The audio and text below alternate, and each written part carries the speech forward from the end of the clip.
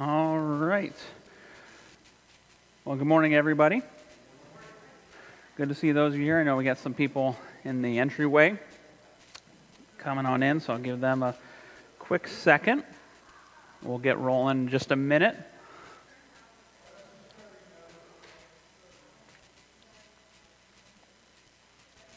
How's everybody doing? Yeah, good. Drive safe when you came in. A little slippery out.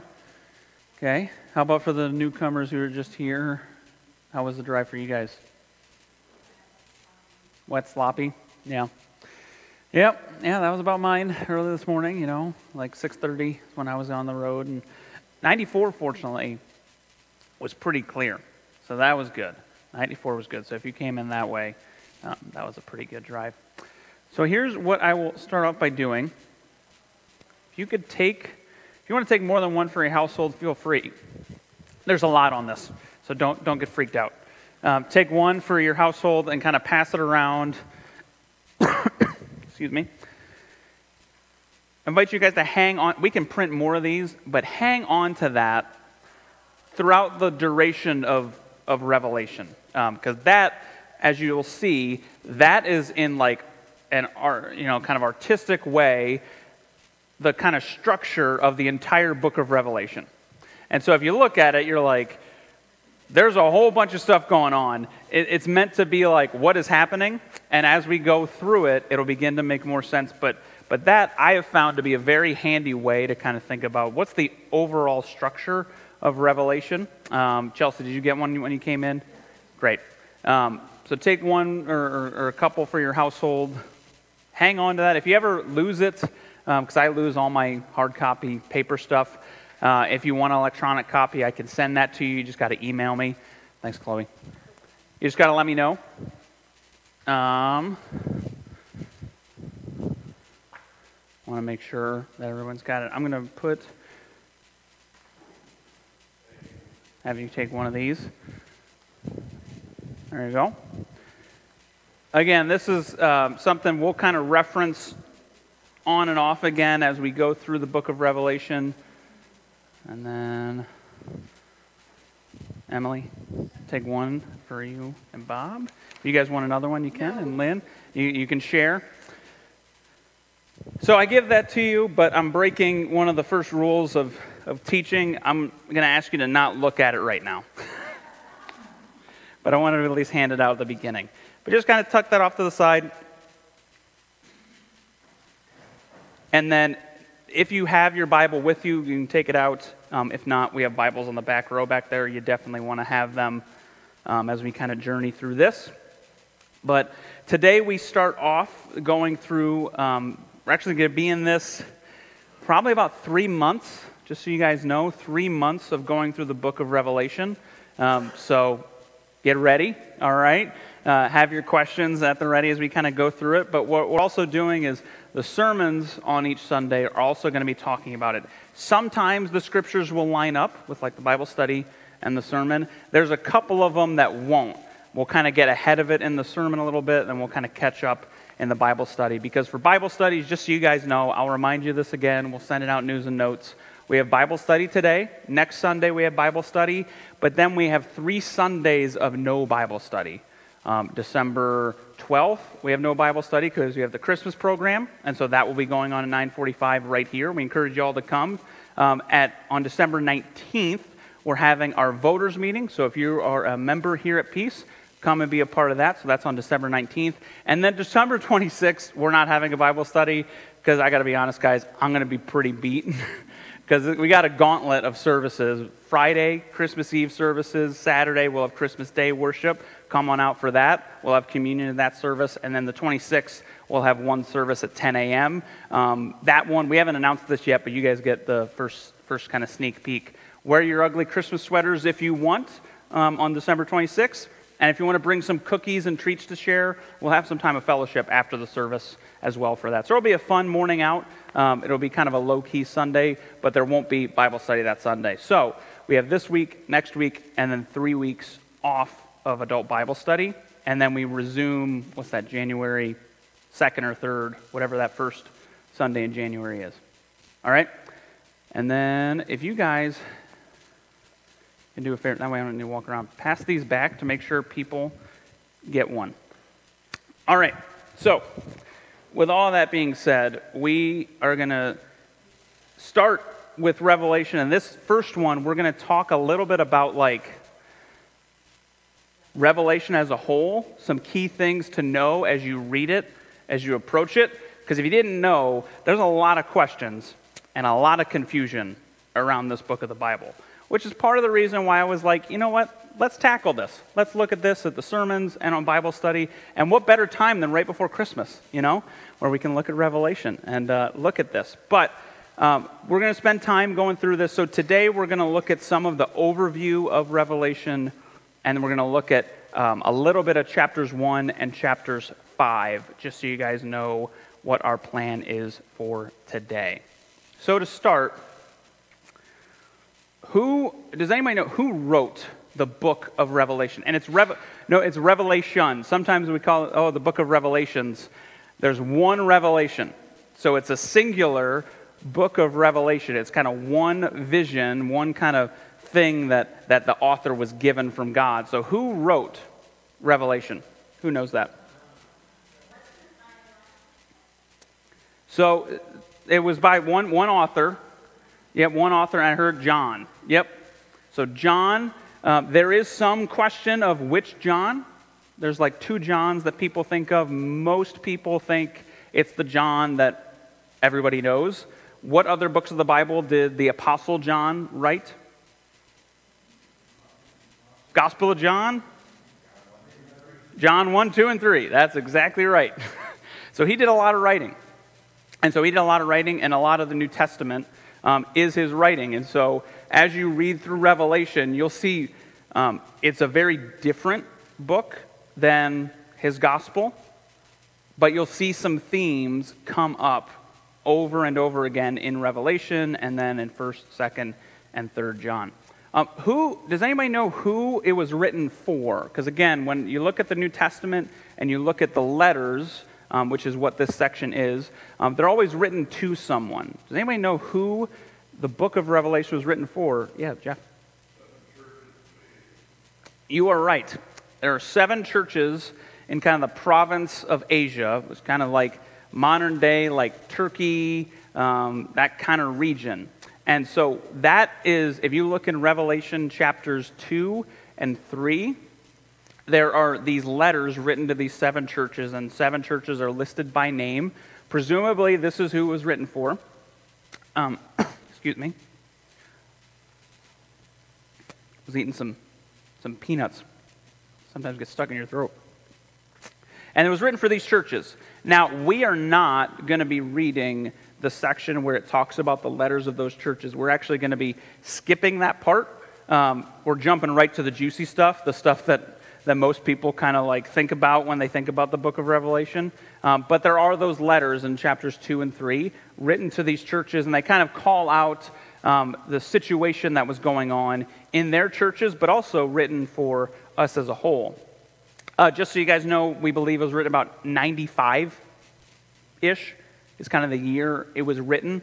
So towards the end of John's life, presumably he wrote this when he was exiled on the island of Patmos. He was telling people about Jesus and starting churches, and local governments were like, we got to get rid of this guy, and so they exiled him to the middle of an island. And so he lived there for a number of years, and it is presumably on this island where he receives this vision from Jesus, where he writes down in the book of Revelation. What would you say is the purpose of Revelation? When you think about it, what do you think the purpose of John writing it and that God giving it is? Okay, so John's view into heaven, yeah. What other thoughts you've had or other people have said? Okay, give hope to people. Why would people need hope? That may seem like a weird question, but why would people need hope that John is writing to?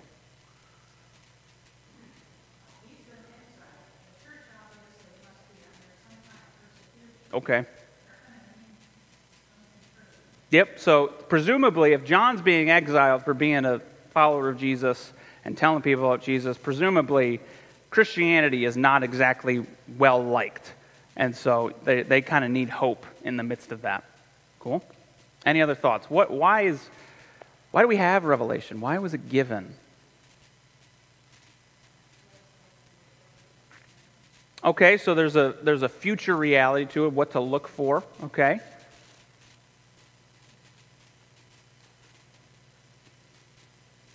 Any other thoughts?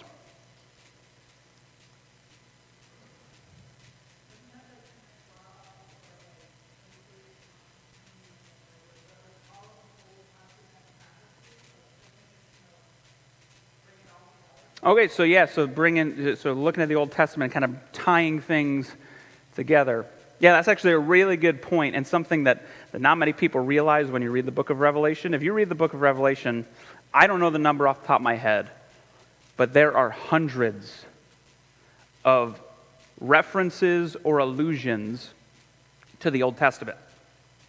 So if you read through the book of Revelation and there's some weird language, chances are it's actually referring back to something from like Daniel or Ezekiel or Jeremiah or somewhere in the Old Testament, and John isn't coming up with it.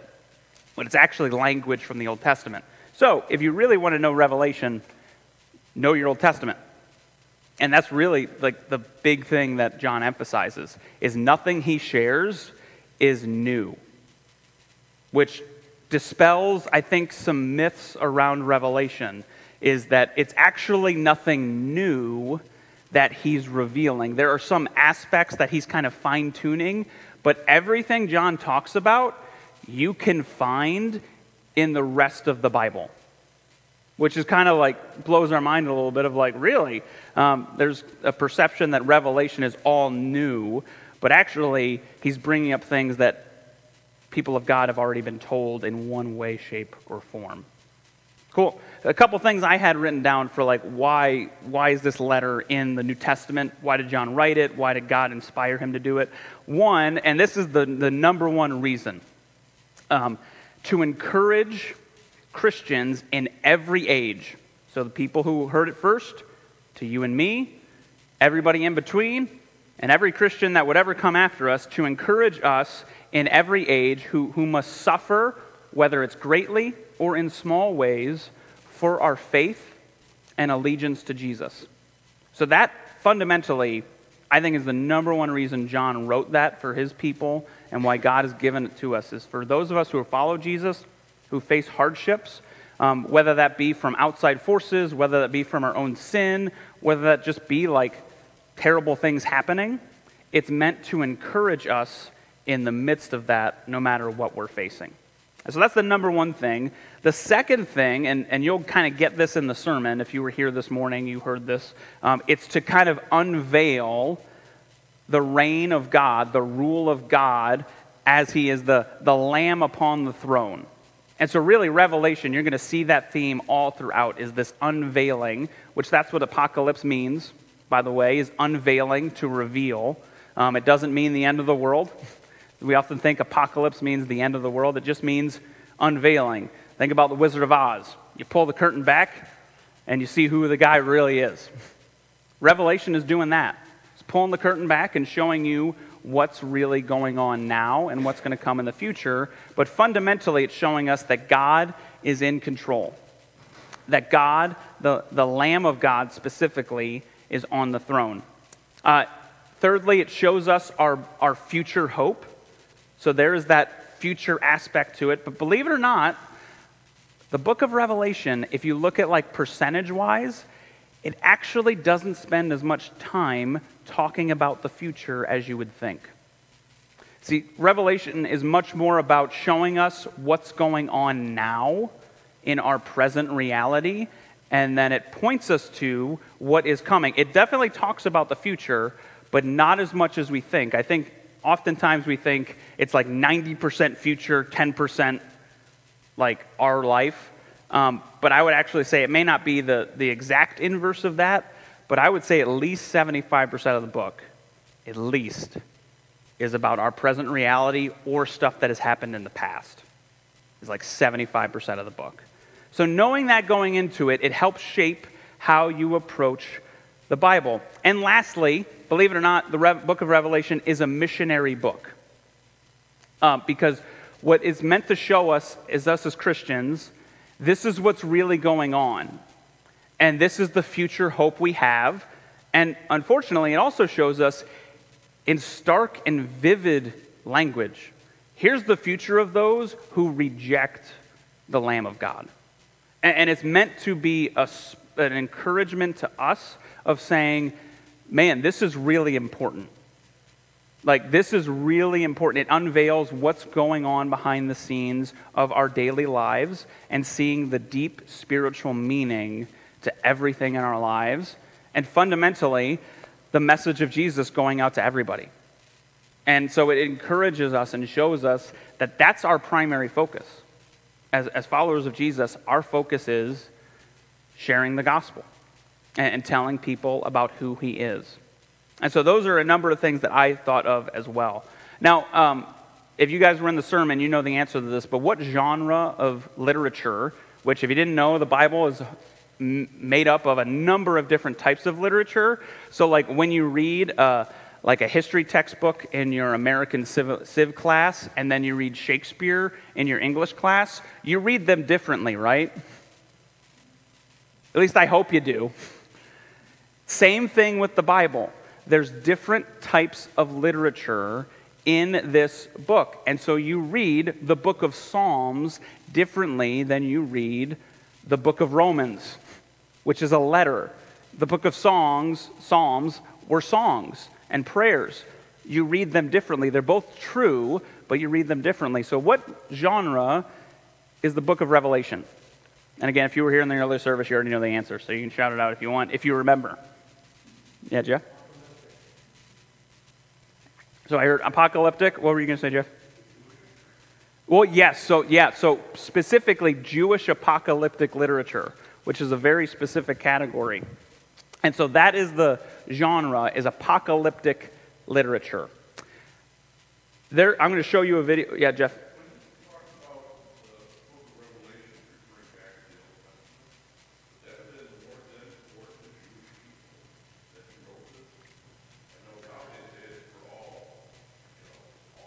Yeah. Well, I think I wouldn't pit it against one another. I would say it's a yes and. Yes, like people who know their Old Testament are going to see things in Revelation like, oh, I recognize that. I remember that from Exodus. I remember that from Daniel. And they'll know that. And where the Gentiles, they'll kind of have to play catch-up, which honestly for us, we have to play catch-up. Like that's what makes it so confusing to us is we don't grow up knowing the Old Testament. I would say this, even as Christians, as much as we should. We often think the Old Testament, we don't need to focus on that. It's actually, no, that's God's Word and our history. So yeah. Yep. All right. What time we got? 10:04. All right. I think we can cover enough ground. See, here's the thing I'm going to run into each week, and I know it. There's so much. There's so much in this book, and we're going to scratch the surface.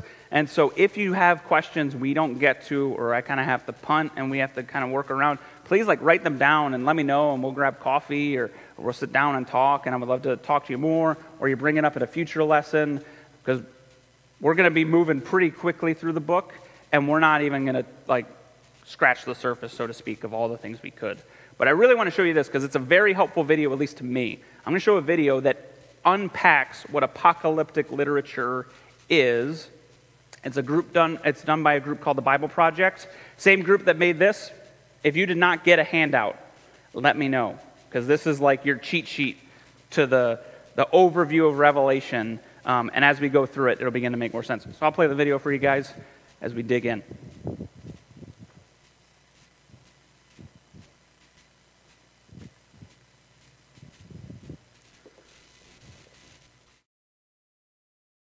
It's the end of the world. The moon turns to blood, mountains crumble, mutant locusts swarm. These are just some of the strange images we find in parts of the Bible called apocalyptic. And while most people think the biblical word apocalypse means the end of the world, it actually doesn't mean that at all. So let's talk about how to read apocalyptic literature in the Bible. So wait, the apocalypse doesn't mean the end of the world? No, apocalypse is a Greek word that means to uncover or reveal. An apocalypse is when you suddenly see the true nature of something that you couldn't see before. Because I don't always see things the way they really are. Right. We all develop familiar ways of seeing the world that can limit or blur our vision. So an apocalypse is like a revelation. Right. Now, in the Bible, an apocalypse is when God pulls back the curtain to show someone what's really going on in the world from a divine perspective. For example, take Isaiah the prophet. He's suddenly transported in a vision into God's throne room. Oh, right. He's in God's temple, described as a bridge between heaven and earth. And there, God gives him a divine perspective on Israel's past, present, and their future. So that Isaiah can bring challenge and comfort to God's people in his own day. Or think about the Apostle Paul, who was trying to stop the movement of Jesus, but then he gets stopped in his tracks by a vision of the risen Jesus himself. Yeah, he realizes that he's fighting against the very thing that he's been hoping for, and it changes the course of his life. So these apocalypses give people a heavenly perspective on their earthly situation, and they can give hope, or they can challenge you. Or make you change everything. Now, those are biblical stories about people having an apocalypse. There are also whole sections of biblical books where a prophet describes extended apocalyptic dreams and visions. People call this apocalyptic literature. And reading these dreams and visions is difficult. I mean, they're filled with strange images. Like, let's take Daniel. He sees ferocious beasts coming up out of a dark sea, trampling people on the land. And then a character called the Son of Man is exalted to rule the world. What is going on? Yeah, apocalyptic literature is written in a poetic, imaginative style, and it's packed with symbolism. How can I know what these symbols mean? Well, first, by studying the rest of your Bible. Apocalyptic imagery is based on biblical design patterns that begin in the book of Genesis and then develop throughout the Bible. Like the chaotic sea in the first sentences of the Bible that God tames but doesn't eliminate as he orders creation. And so the sea becomes an image of danger, death, and cosmic chaos. And the dry land, which comes out of the sea, is the safe, ordered place where humans are supposed to rule as God's image. Yes, and also on the land are beasts that humans are supposed to oversee. But keep reading, and the humans are deceived by a beast. And start acting like violent beasts. Exactly.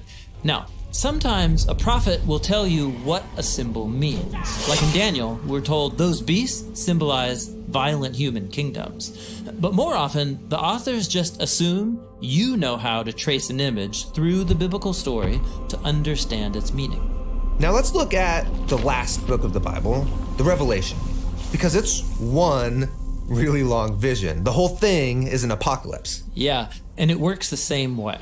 It begins with John the visionary transported to God's throne room, where he sees the risen Jesus as the exalted king of the world. But Jesus is depicted as a bloody lamb. Right. It's a design pattern, showing how Jesus is the sacrificial lamb from Israel's Passover and from the Day of Atonement.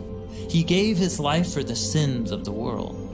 And then John sees the ultimate beastly dragon, that spiritual power that energizes violent earthly empires. It's cast out by Jesus, the world's true king. Yeah. Now that reminds me, when I read the Revelation, I'm struck by all this cosmic destruction and violence. I mean, it happens over and over and over. Yeah, in the Revelation, there are 3 7-part cycles of God's judgment, and it's another design pattern that connects together the stories of the flood, the 10 plagues on Egypt, and the exile to Babylon, and even more.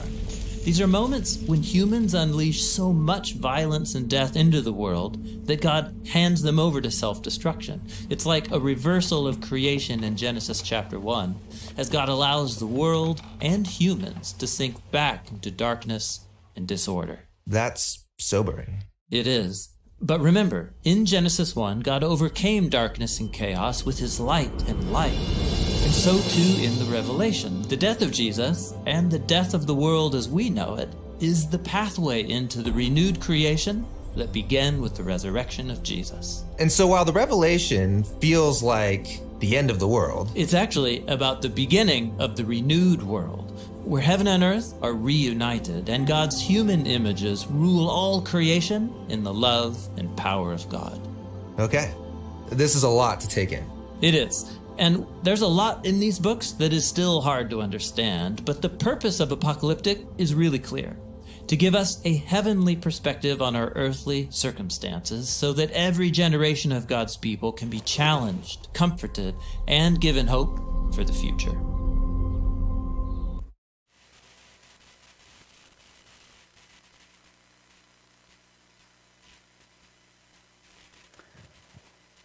All right.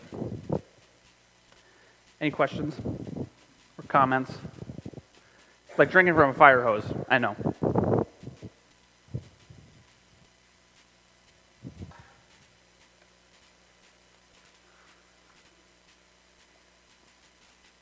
No questions or comments.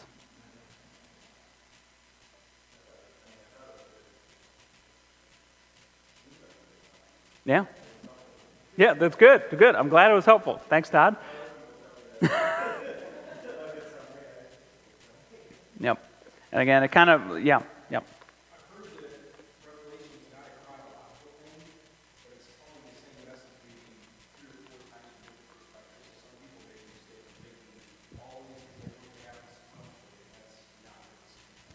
Yeah, so you brought up the kind of sequence of everything, and you read my next bullet point.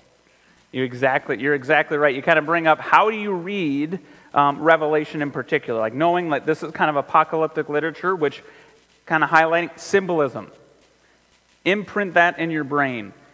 Symbolism, because there's going to be a whole lot of it. Like it is chock full. And again, symbolism referring back to the Old Testament specifically. That's where they draw a lot of their symbolism from, is what is the story that has happened, and kind of telling us in this way of what is really going on, and pointing to what our future hope is in Christ. But in that video you saw, and you talk about in the sermon, Jesus, like you see Jesus and he's a lamb who's been bloodied, and even that is full of so much symbolism and so much meaning, and we'll kind of dig into that in a little bit in chapter 5, but circling back to like how you read the book of Revelation. How many of you, when you open up a book, you start at chapter 1 and say there's 10 chapters in the book, you're like, great, I'm going to read in chapter 1 and I'm going to read to chapter 10 and it's going to tell one story in a line together. How many of you that's the assumption you make? Yeah, most of us, and we're Westerners. That's how we tell stories. By and large, that is our default way of telling stories, is in a linear fashion. If you read Revelation and you expect it to be a linear, straight story, you're going to be really confused, and it's going to lead you down some unhelpful paths. Because yes, you're exactly right. Revelation is written where, I think I have it, where do I have it written down? I have it written down, I think it's in a future lesson. Basically, the end of the world, if you read Revelation, the end of the world happens like 7 times at least. But if you just read it and you're like, this is a linear story from chapter 1 to chapter 22, it's going to tell me one linear story, the world ends 7 times at least. Now, what you see is it's cyclical. How many of you have heard that word cyclical before? That is the nature of the book of Revelation, where it will tell you about an unfolding event, and then it'll start over again, and you have to be paying attention to know that that's what's going on. And so, for instance, they mentioned in the video, there's like these 7 cycles of God's judgment. That's what oftentimes people focus on, like the 4 horsemen of the apocalypse, the 7 bowls, the 7 trumpets, all that stuff. And we'll talk about that more next week, because that's actually what's coming up next week. Those are 3 separate cycles telling the same thing. And so if you read that thinking this is going to tell one linear story, you're going to be like, oh dang, there's judgment and the world ends. Oh dang, there's more judgment and the world ends again. And it can lead you down reading it in a way that John didn't write it. And so understanding, and that's why, you have these handy sheets. Because if you look at it, the font is small, I get it. You may need the magnifying glass, I get it. But really just want to highlight to you this, that as you read it, you see on the left-hand side, you see chapter 1 through 3 and 4 through 5. That's pretty straightforward of telling one progression. But then it's when you hit chapter 6 through 16 specifically, where you see there's like 4 separate lines. We'll talk more about that as we read through Revelation. But what that is describing is 4 separate times, at least, like 3 or 4 times, it's narrating the story of Jesus' ascension when he went to heaven and when he returns. And it's telling the same story from different points of view.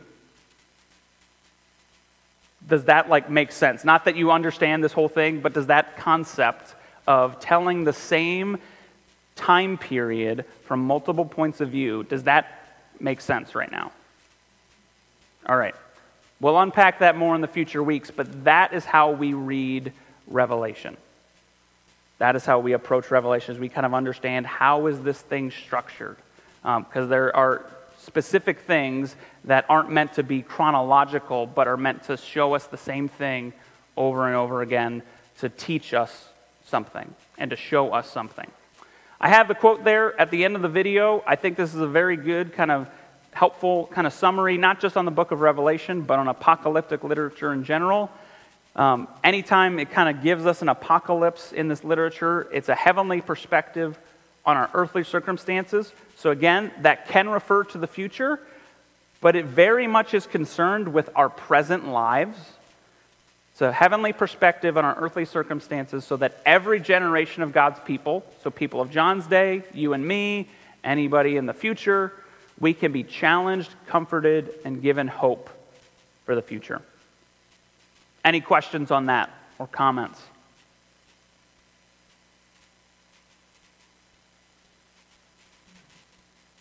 Yeah, Ted.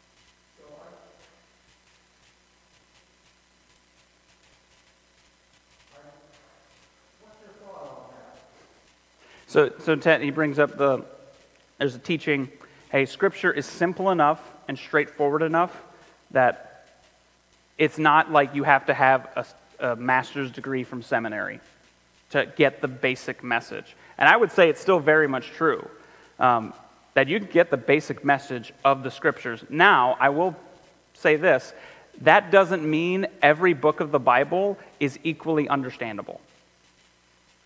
But you can understand the basic message, even if you just read through Revelation. The basic message is this: Jesus wins. And that's the fundamental message. Now, when you start getting into symbolism, that's when it's like, hey, you need the church, you need people kind of coming together and looking at this from a variety of perspectives and not just kind of a single kind of interpretation. So I would still say yes, but that teaching would say, do you get the basic message of the whole Bible? And I would say that you still very much do. But every book of the Bible, this is why Book of Revelation, I don't recommend people who are new to the faith. I don't recommend they just kind of dive into it, because it can lead to a lot of confusion. And so it's good to be doing this in community with one another. So yeah, Jeff?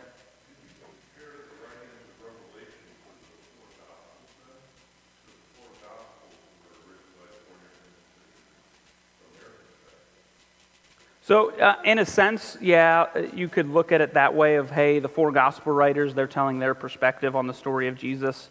And so in a way, you could kind of say that. I would say the difference in this is one author.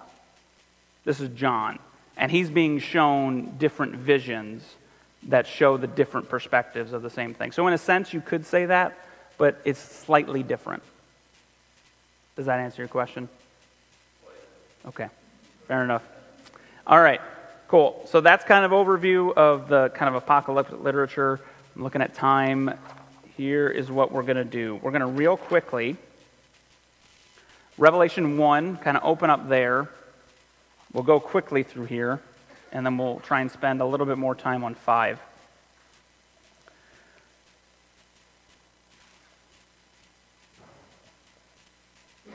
What we'll do in Revelation 1 is I'll kind of highlight some stuff in verses 1 through 8. We're not going to read 1 through 8 right now, but if you have it open, you can kind of see what I'm referring to. What you see in verse 1 is this, that even though John wrote it, he's not the source of this. So John didn't make it up, but what you see from the very beginning, the revelation of who? Jesus Christ. So this is very fundamentally from the very beginning. Jesus himself is the source of this. So God is speaking to John. He's inspiring him to write these words. And so John is simply the messenger of this. And as you kind of read through Revelation, it just talks about, hey, I was carried away, or I was shown this, or it was revealed to me this. And it's kind of like he's kind of in like a roller coaster, so to speak. And he's just kind of going along for the ride, and he's just seeing all this different stuff. And Jesus is like, write it down. Write it down. Write what you see down. But the source of all of this is not John, but it's Jesus. If you look in verse 3, he talks about how the time is near, and it talks about this crisis that might be coming. A lot of people kind of wonder, like, well, what crisis is this referring to? What like chain of events is this referring to? And there's a whole lot of different answers people can give. Most likely, thinking about John's situation, it's the persecution that's happening. Dionysius, if you guys know your Roman emperors and whatnot, he did not like the Christians at all. And actually, during like during the falling of Rome and all that kind of stuff, the Christians were blamed for that, and so there was a lot of persecution against them. And so in a sense, Revelation, in this immediate context, was written for, hey, things are about to get really bad. Things are bad, but they're going to get really bad, and so we're giving you this message to comfort you and give you hope in the midst of that. Then it mentions in, this, we talked about the 7 churches. Anybody want to take a guess? Why 7 churches? Why not 20, 30, 100? Why 7 churches? Well, perhaps there were these 7 churches were kind of like the St. Louis is the Lutheran with the headquarters in God. Mm-hmm.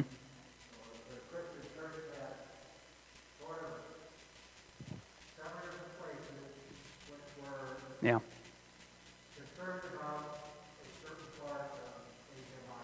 Okay. All right, so these were kind of well-known churches. That's probably the case. Any other thoughts? Why 7 churches? Why is he writing a letter to 7? Hey, Jeff? Yeah. So again, this kind of speaks to some symbolism. 7 is, if you didn't know, it's a really big number in the Bible. How many days did it take God to make all things? 7. Even though we're like, well, it only took him 6 days to make things, but he rested on the 7th. And so 7 is a symbol for completeness and wholeness and perfection. More than that, 7 is 4 plus 3, which you're like, well, duh. But what that stands in for, 4 plus 3, and you'll see this pop up again as we continue reading. 4 plus 3, it means that it is over all of creation. That is symbolic of being authority over all of creation.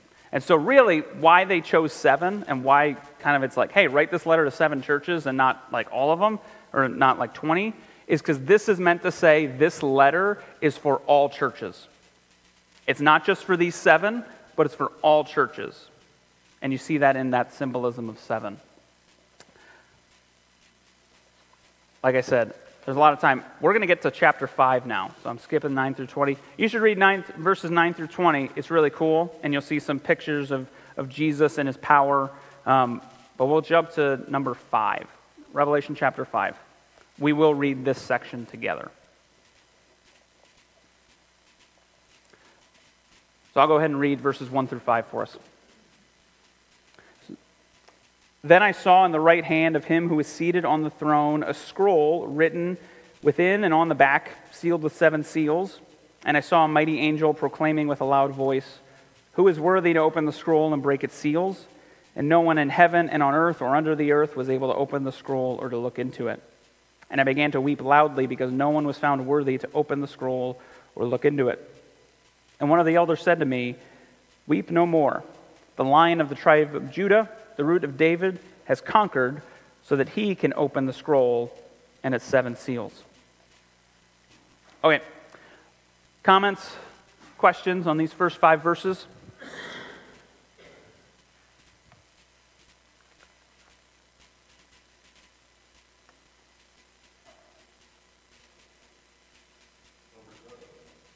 Okay, so 7 pops up again. Where do you see 7? 7 seals. Okay. Yeah, so pretty significant again. 7 popping up again. Now, why do you think it matters that there's 7 seals on this scroll? Why do you think that's significant?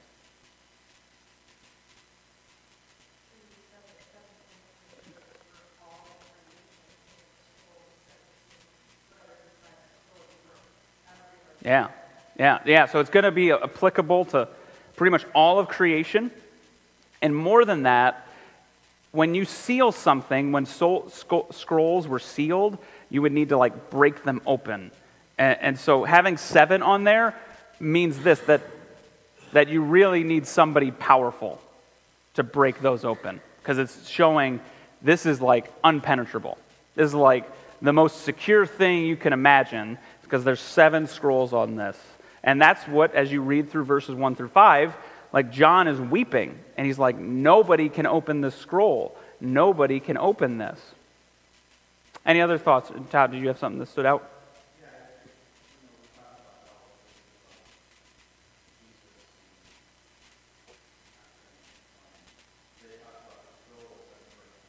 Yep.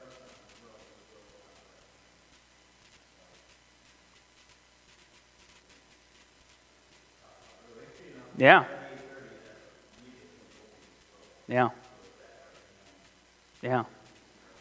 Well, I think, so you mentioned the right hand, and that's significant.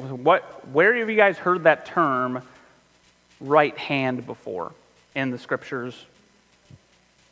Okay, yeah, so Jesus sits on the right hand of God. We confess that every week in the Creed. Sits at the right hand of God the Father. And as you read this, it says, "I saw seated on the throne the one of him who was seated," which, again, Old Testament, an allusion to the book of Daniel, where Daniel was given a vision of the throne room of God, and he sees this glorious one sitting on the throne who has all power, and oftentimes the Old Testament talks about the power of God being in his right hand. So if you read through the Old Testament, you'll hear that phrase over and over again. So in a sense, the fact that the scroll is in this person, his right hand, it's showing that this is authoritative over all things. And then, Todd, you bring up the significance, which we'll get to in the next couple verses, of ultimately Jesus being worthy of that authority, of that scroll. And so very significant. Yeah, Jeff? Yep.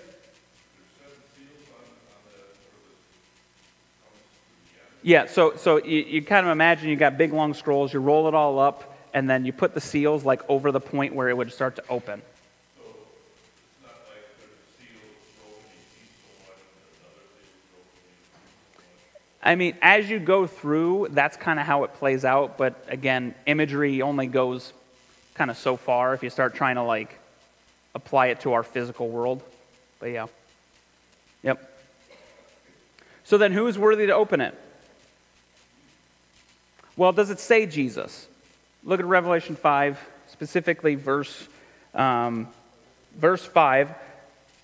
But does it say Jesus' name? What does it say? Yeah. Lion of Judah, Root of David. Which those, again, Old Testament, should be kind of going off in your mind. Those are 2 of the Old Testament names for the coming Messiah. So through the tribe of Judah, which Judah is one of the 12 sons of Israel, of Jacob. And God told his people, hey, my Savior's going to come through the line of Judah. And so that's where this line of Judah comes in. And then also the root of David, which is in reference to King David. And if you look in 2 Samuel, there's a promise given to David and to all of God's people. Hey, David, in your line, there's going to come a king greater than you who will have an everlasting kingdom, who will be the king of all kings, and it's going to come from your line. And so the writer's saying, and the Revelation saying, this is what John is hearing, is that this guy has come, and this guy is here. But notice, that's what he hears. And now let's go ahead and let's continue. Let's read verses 6 through 4. Yeah, John, do you have something real quick?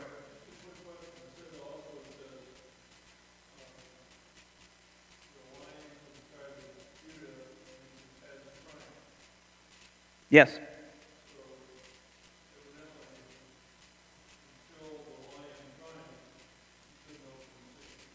You are correct. Until the lion triumphed, that the seals were closed.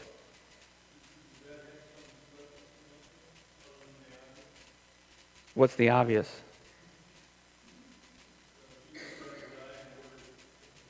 Yeah, no, I think that's what it's getting at. Is that whatever this lion did, that's the thing that was needed to begin to open up the scrolls and to begin to open up this plan that has been hidden up to this point. I think that's exactly the point it's making. So then we'll continue with 6 through 14. So he hears about this lion, and then he turns, and starting in verse 6. And between the throne and the 4 living creatures and among the elders, I saw a lamb standing as though it had been slain, with 7 horns and with 7 eyes, which are the 7 spirits of God sent out into all the world. And he went and took the scroll from the right hand of him who was seated on the throne. And when he had taken the scroll, the 4 living creatures and the 24 elders fell down before the Lamb, each holding a harp and golden bowls full of incense, which are the prayers of the saints. And they sang a new song, saying, Worthy are you to take the scroll and to open its seals. For you were slain, and by your blood you ransomed people for God from every tribe and language and people and nation. And you have made them a kingdom and priests to our God, and they shall reign on the earth.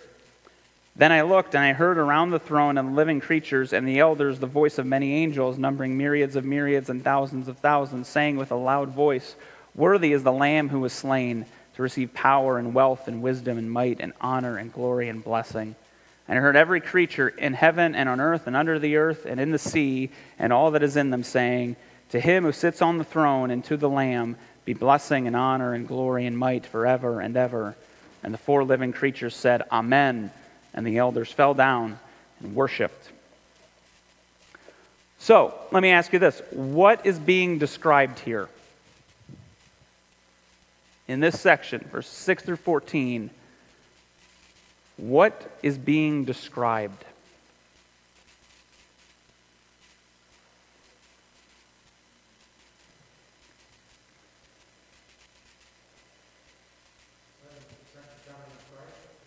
So you think second coming of Christ? Okay, any other thoughts? Okay, so it's kind of that Jesus is above all, he's sovereign, he's in control. Okay. All right, so now he's taken his rightful place after having redeemed. So when would you kind of place that on a timeline?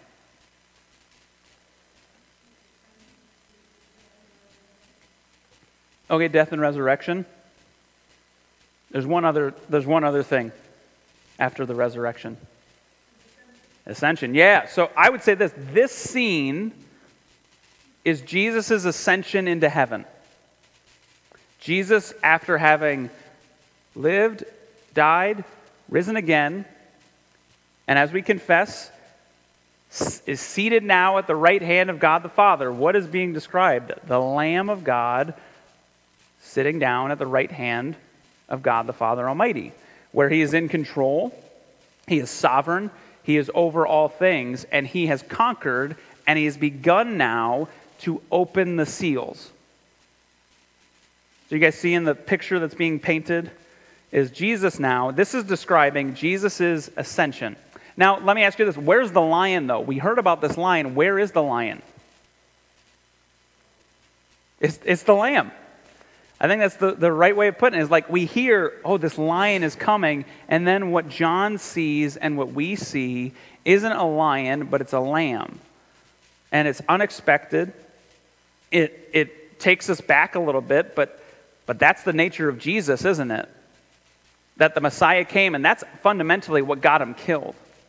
Is he came, and they were expecting a mighty warrior, someone who would kick the Romans out and start an earthly kingdom, but what did they get? They got a savior, but they got a guy born to a poor family who was a carpenter,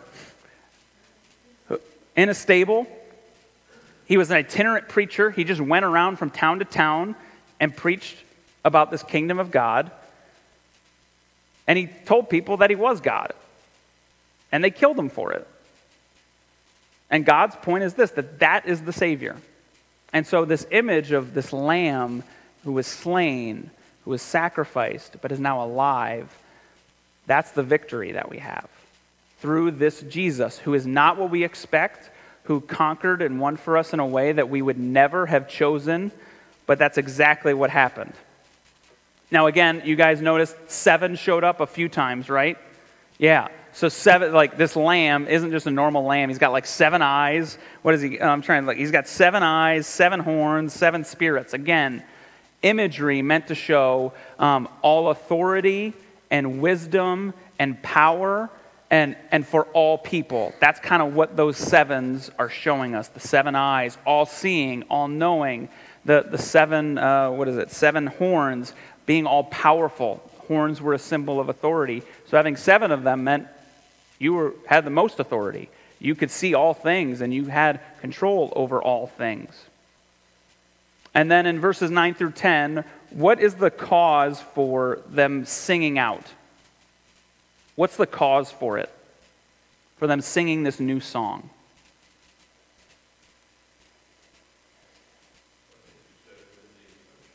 What's that?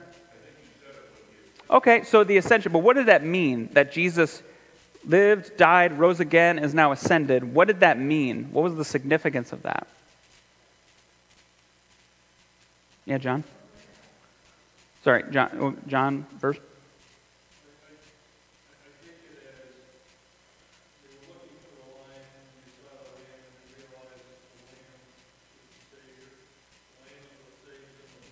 Yeah. Yeah. Yeah, so, and I love and Ruth, what were you saying? Okay. What I love, and as you look at the song they're saying, this is the one who's worthy. It's not a lion, but it's this lamb. For you were slain, and by your blood you ransomed, you won back the people for God from every tribe and language and people and nation. It's like this is the way God is making things right in this world. And so they're singing out and they're rejoicing that the one who is worthy has come. That the one who can break the seals open and begin to make things right and begin to bring God's justice, he's now done what he needed to do, and now he's beginning to make things right. So let me ask you this as we 2 questions as we close this up. Again, scratching the surface on Revelation 5.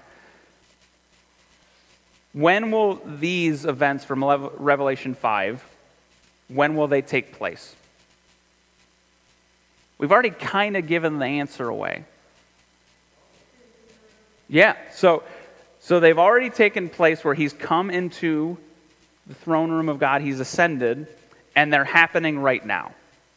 So again, when we read Revelation, it's not only what's going to happen in the future, but what's going on right now. So that if that's true, that this is happening right at this very moment, what significance does this have for you in your life? What does this reality change for your life right now? Yeah, Jane.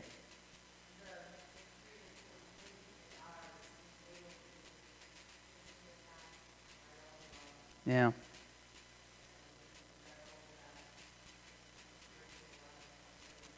Yeah, so the victory is ours. We have the victory in this Lamb, in Christ. Yeah. Mm-hmm. Yeah. Okay. So being aware, being ready for when he returns. Yeah. Any other? What does this matter for you that Christ is seated at the right hand of God right now? Yeah.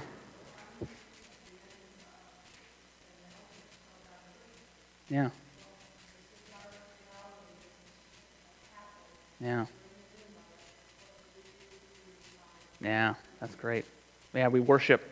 That's a big part of our response is now we get to worship. And I've mentioned this before, and I'll say it again. When we worship, like today, you guys who worship this morning and those that are going to worship in just a few minutes, we're worshiping alongside them. Like we join in this. Like this is the reality we get to join in on, even though we're here on earth, but this is what's going on right now. I think that's pretty cool. I think that's awesome. Yeah, Jeff, one more question. Or one. Yep.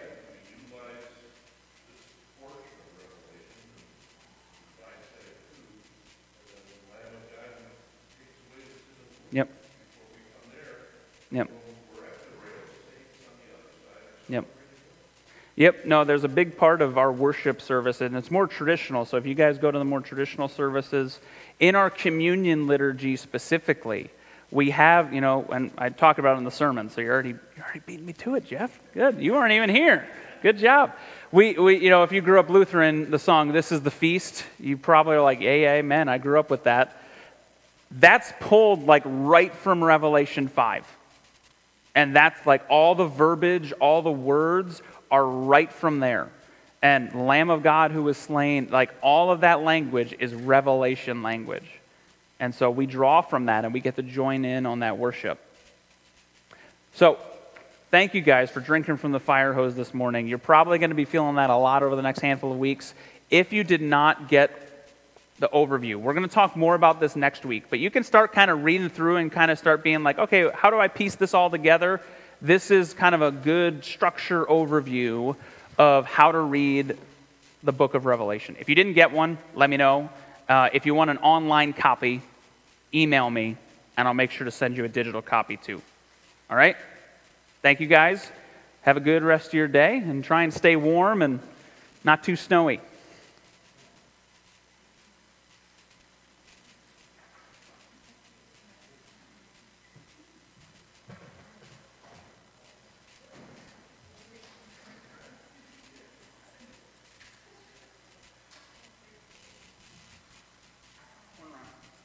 Where, Pastor Andy?